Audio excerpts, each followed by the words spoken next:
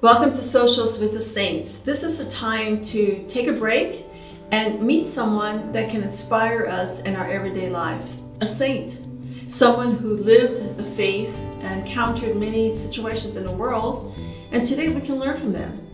We'll also take a walk through history, because history really helps us understand what was going on in the world, not only at that time, but it helps us to understand a lot of situations that may confront us today. Life is a mystery, but it certainly is very good. And that's why we go to the saints. We look to see where the saints can help us to see life in a very good way, in a way that we can grow towards Christ, grow in our faith, and grow in hope. Well, let's begin. We're going to meet Saint Bernadette Soubirous. She was a young girl living in a village in Lourdes, France. Who would you choose to give a message to the world? Would you choose someone, a nation leader, or some company that could really articulate the message in various venues? Well, Mary, the Mother of God, chose a young girl, this young girl from Lourdes, France, named Bernadette Soubirous. Now, Lourdes is in a small village in the Pyrenees Mountains in France, and it was small at the time of when Bernadette lived there in 1850s. And so as a young girl, she came from a very poor family. Her parents were very faithful Catholics, and they actually raised their children with a deep faith and a strong foundation with the Catholic faith.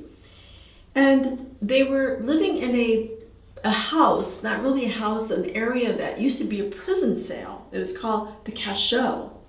This Cachot had just one room with two windows overlooking a back open area, a heap of dung would be, and they had a small fireplace and a stone carved sink, and that's it. And so her siblings, her brother and sister, and her parents and herself, the five, would live in this one room Cachot, this former prison cell in the village of Lourdes.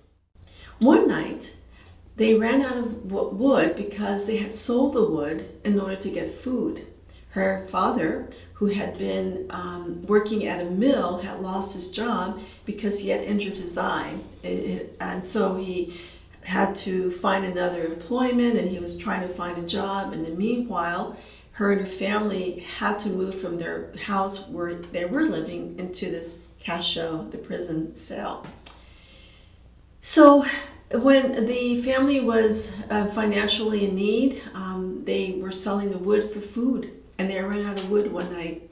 So Bernadette pleaded with her mother, "Mother, please let me go to the river Gave," which was not too far away, to gather wood and burn at the fireplace for warmth and to cook the little bit of food they did have.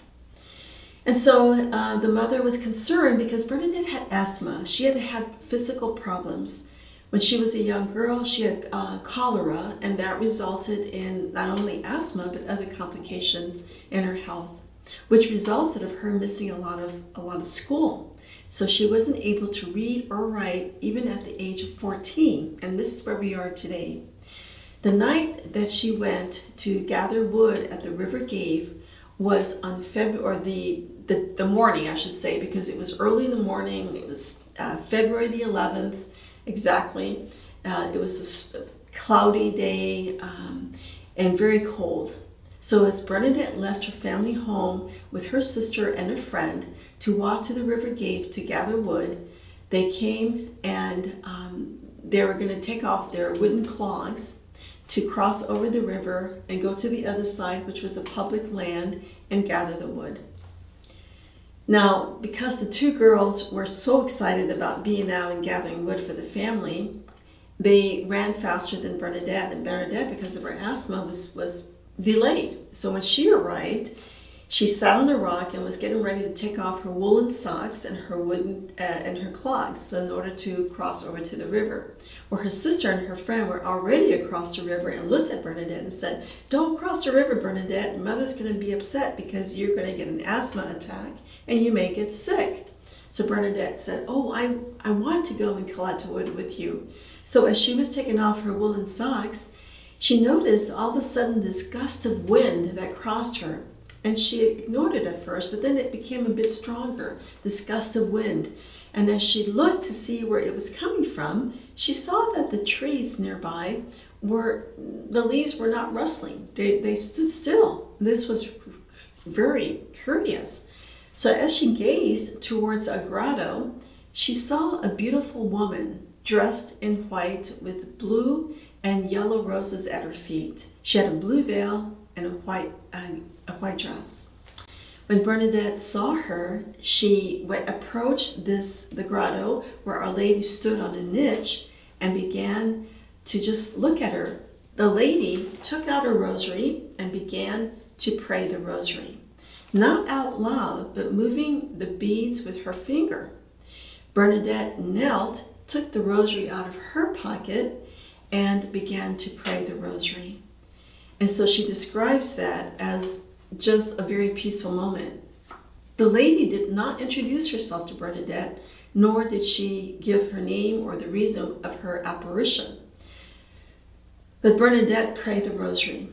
So after this, the apparition went away, and her sister and her friend came back and wondered what was going on with Bernadette. She seemed to be in a different world. Bernadette all of a sudden was aware of what was going on around her and told her sister and friend, "Promise me you won't tell Mother or anyone else what I'm going to share with you." And she shared the entire story of what she saw. Now, let me just back up a bit. The grotto where this lady appeared in the niche in the grotto was also used as a trash dump. Pigs would come and gather because they would eat the food that was dumped there. It wasn't really a very pleasant place, but it was near the river, and like I said earlier, the public land that was available to gather wood was near this grotto. So that's quite interesting. Keep that in mind as we continue our story of St. Bernadette. So the three girls promised each other, the girls promised Bernadette, "I will not tell anyone, I promise," and they ran home. They noticed that Bernadette ran home as well without losing her breath, and they thought that was quite unusual and unique. Upon arriving home that evening, as the mother was gathering the wood and getting ready to cook their evening meal, her sister blurted out, "Oh, I have to tell you what Bernadette saw." And so Bernadette said, "You promised." Well, so the mother found out exactly about Bernadette's experience, and her father as well. And they told Bernadette she was not to go back to the grotto. The family had a lot of hardships, in the meantime. The word got out, people were ridiculing the Soubirous family. But Bernadette, in her heart, had a conviction. She knew that this was very special. She felt peace. She saw this beautiful woman, and her mother kept asking, "Who was she?" And Bernadette said, "I don't know. She was beautiful as someone like I have never seen before." Now, she went back the following day, and there were altogether 18 apparitions from February to the summer of 1858. But I want to point out a couple of the apparitions. The first one was February the 11th of 1858, and then the other one that I want to tell you about is the one that appeared a few days later when she went the third time. During this third time is when Our Lady spoke for the first time to Bernadette, and this is what she said. "What I want to tell you does not have to be written down. Would you be so good as to come back here for 15 days? I do not promise you happiness in this world, but in the next." The very first words of this beautiful lady to Bernadette. Now Bernadette took that to heart, and she didn't quite understand everything, but what was understood in her simple heart and her deep faith was that there was a peace, and there was a beauty, the sacred beauty, if you want to say. She prayed, she admired this beautiful woman, and there was no sense of danger or anything that was opposite of what she felt, which was total peace and beauty. She continued to go back, and on the 8th apparition, February the 24th, Our Lady spoke to her again, and this time she told Bernadette these words: "Repent, repent, repent. Pray to God for sinners." The following apparition was the 9th one, which occurred the following day, and Our Lady told Bernadette to drink from the spring. So Bernadette thought it was the river Gave, which was right next to the grotto, where the river flows. It's clear water. It's from the mountains nearby. And so she went, and Our Lady said no, and she pointed to the inside area of the grotto. She said she told me it wasn't there I was to drink. With her finger pointed under the rock, I went there and found only a little water. I put my hand in it and was unable to take any. Then I dug with my hands and was so able to take some water. 3 times I drew the water away since it was dirty. Then the 4th time I managed to drink. Now by this time the word had gotten out and people were witnessing this unusual circumstance of Bernadette digging in this grotto. There were 1,500 people present looking. Some were curious spectators, but many were filled with faith, and they believed that Saint Bernadette saw something heavenly or divine. Later, on March the 2nd, which was the 13th apparition, the Lady told Bernadette to tell the priest to build a shrine there and to ask people to come in procession and pray the rosary. When Bernadette ran to tell the priest about this, her pastor, he just nodded his head, shook his head, and could not believe it. He knew Bernadette was of a good family and sound mind, but could not understand what was going on. So he, who was this lady appearing to Bernadette? He kept asking, her mother. Well, 3 apparitions later, which was really the one that is very key in this whole story, occurred on March 25th, 1858. By now, there were 8,000 people present. And when Bernadette asked Our Lady for her identity and her name, this time she responded. And Our Lady, and St. Bernadette describes exactly how Our Lady looked when she responded to Bernadette with her name. She placed her hands before her, above her chest, her eyes looking up to heaven. She said, "I am the Immaculate Conception." Bernadette had never heard of the Immaculate Conception. Remember, she had missed a lot of school, plus she was also missing a lot of catechism classes, which were religion classes, and she was hoping to receive First Holy Communion. Here she was, 14 years old, so much yearning to receive Holy Communion, but couldn't because of her lack of attending the required formation to learn and understand this beautiful sacrament. She repeated it over and over, "I am the Immaculate Conception." So she could remember the exact words. She ran to her pastor, the priest, and told Father, the Lady gave her name. She said, "I am the Immaculate Conception." Well, you can imagine, Father just was astounded. You see, 4 years earlier, in 1854, Pope Pius IX had proclaimed a Marian dogma that Mary was conceived without original sin. That Marian dogma is called the Immaculate Conception, and that is what it means. Mary was conceived without original sin. He knew of this Marian dogma that was proclaimed 4 years earlier, but how could Bernadette know and understand it at her age, at her level of education, lack of education in this case? So this was the sign. The priest believed her, and indeed he saw again in her the humility, the sincerity, the honesty, the conviction of the whole story from February the 11th through March the 25th, observing Bernadette and certainly talking with her family, who was already a very faithful, sound family. This is an incredible story. Not only did the spring water that came up from the grotto was built into like a fountain where people can gather water as to bless themselves, because they believed that this was a miracle, and indeed it was. And even today, that water, that spring water, there's channels that go through various outlets, water outlets, where people can collect this water from Lourdes in plastic containers and bring home to bless their family members. There have been miracles documented by people who have gone to Lourdes asked Our Lady's intercession and our Lord's mercy for healing, and they have occurred healing. The water is a mystery, but it's really a reminder of our baptism. There's a lot of messages here in Lourdes.